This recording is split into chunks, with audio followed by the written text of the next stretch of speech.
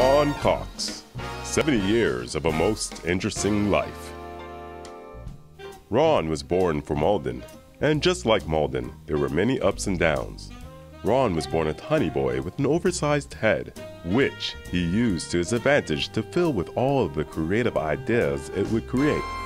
Despite what many predicted, Ron grew up to be a clean-cut and wholesome young man. For the citizenry of Malden. Ron was a highly respected member of his high school class and was proud to graduate in the top half of the bottom fifth of his class. After high school, one of Ron's first selfless jobs was picking up the city's youth in his unmarked van. What transpired exactly is a well-kept secret, but some of the survivors speak fondly, albeit hauntingly, about the van. After a long sealed incident with the van, Ron went looking for success in the world of art. But the truth was, Ron was only good at drawing pictures of himself. Wandering aimlessly through the streets of Malden looking for something to give his life meaning, Ron stumbled upon MATV. At first, the staff rebuffed him. But Ron isn't the type to let a little thing get in his way.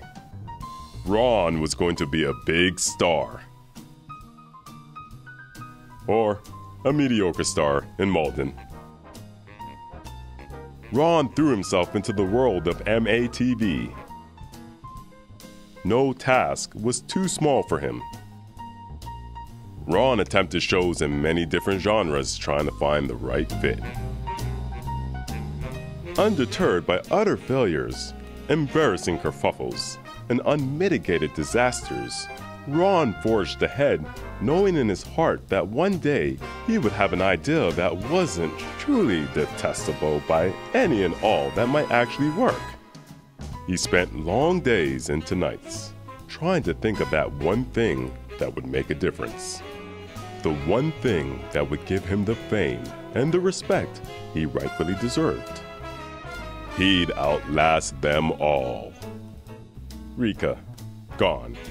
George, gone. John, gone. Jeff, gone. Susan, gone. Lindsay, gone. Anna, gone.